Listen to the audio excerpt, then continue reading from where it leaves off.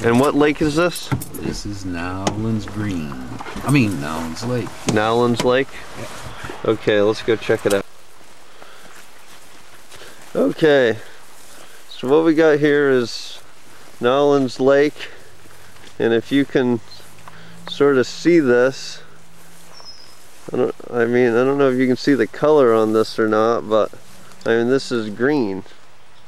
This is, I mean, the streaks of this, just it's disgusting. I mean, this is the shoreline. But look at this lake. And this is a headwaters lake for the Matagan River, not the Tuscan. And from the air, it's entirely green. I mean, you can't, I don't know if you can see that on the camera, but I mean, look at that. And then if you look at it from the air, it's a green lake. It's the first thing to turn green in the spring and the last thing to freeze up in the winter. People say it's green all year, but it does freeze up, I guess. So, who's in the Department of Agriculture in Nova Scotia? Have you called anyone? Are they looking into this? They've known about it since 1983. They'll deny that, of course, but I guess you got the proof. Anyway, oh yeah, this seagull feathers. More I'm dead sure I want to seagulls. pick this up, but I would say this is some seagull bit the dust here. I'm not sure why, but we do seem to find a lot of dead seagulls. Speculation. Who's killing seagulls? So how many lakes on the Tuscan are polluted? Basically every lake right to the ocean that's any significant lake that the river flows through. The core lakes, the lakes that the river goes in one end, out the other. And there's forensic evidence and scientific evidence that's pointing towards these mink farms that we're looking at? No doubt about it. Study done that was released in 2009 shows that.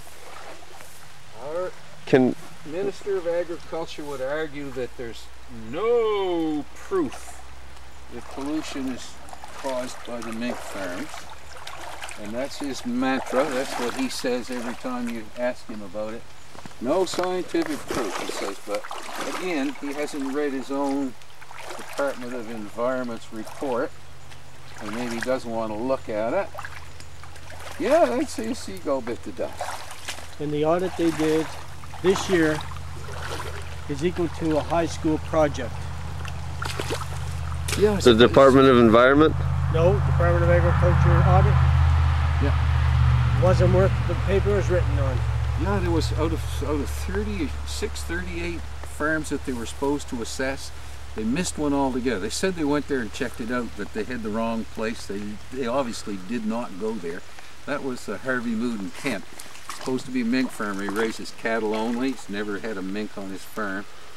They made up an assessment that wasn't much, and it said out of 38 of them, there were 29 of them the effluent went into the woods. That was the expression they used over and over and over. Filtered through the woods, into the woods, filtered through a swamp. It was always filtered, like if you put this in a wet spot, it goes away. So, what's the name of the person that's in charge of the Department of Agriculture? John McDonnell. His name's John McDonnell? He's the minister, yeah. And he doesn't seem like he's aware of the problem? He admitted he never read the audit, never saw the audit. He's in charge of the situation? He's the main man. But he doesn't care enough to read. I can't go there. All I know is he was told to be briefed on it before the meeting we have, a community meeting. We told his handlers that we were going to talk about the audit, but the best we could figure out, he never looked at the audit and was never briefed on it. So an entire... I didn't want to remember. I didn't want to remember. An entire river system's polluted, and all the lakes involved with it, and he doesn't seem to care at all, is what you're saying? Well, we can't say he doesn't care, because he did take the initiative to write a law. The only thing is, he's in a conflict of interest. He should have had the Ministry of Environment do it. Yep, a law that was made by mink farmers for mink farmers, and really doesn't use the word pollution in it anyway. So what's the name of the person that's in charge of the Ministry of Environment? Billy Boo. Sterling Bellevue. And Bellevue, is he aware of the pollution of the Tusket? He appears to be in hiding. We don't hear much from him. I've never seen him make a public appearance to anybody that's concerned about water quality. I think it would be an embarrassment to him if he did. So these guys don't appear to care too much. They don't perceive to care too much, and it's because the mink industry brings in millions of dollars of money to the provincial coffers. So to them, it's an industry they want to grow, but they're only worrying up the front end. They're not worrying about the back end of what's happening. So destroy southern Nova Scotia because they're earning a few bucks to sell mink to the Chinese and Russians. It helps balance the budget. Yeah. A lot of revenue for the government. Yep. Well, let's just look over this nasty little slime pit before we... So you can kind of see over here the ooze and slime that is This is a stream that comes into Nowlans Lake. And upstream from here, there are quite a few mink farms that are using this as a nice, convenient way to get rid of their problem. And this is not only, you can smell it too here. Oh yeah, you can smell it. There's dead seagulls on the roofs right across the street. There's a dead seagull right over there. You know, people are throwing their garbage all over here because no one cares because it's already destroyed. So... Oh yeah, there's a mink pen. I guess you can't see it. It's right in against that tree. I said a mink pen. That's incorrect. A mink live trap because it's summertime. There's constantly traps here to pick up on the mink that escaped. And they take them back to the mink ranches if they get a...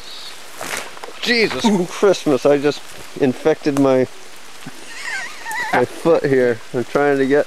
But anyways, I was trying to show you this. That's oozing right into this green lake, that green ooze from the mink, you know, affluent. It's really disgusting. This is going right into a Nova Scotian lake.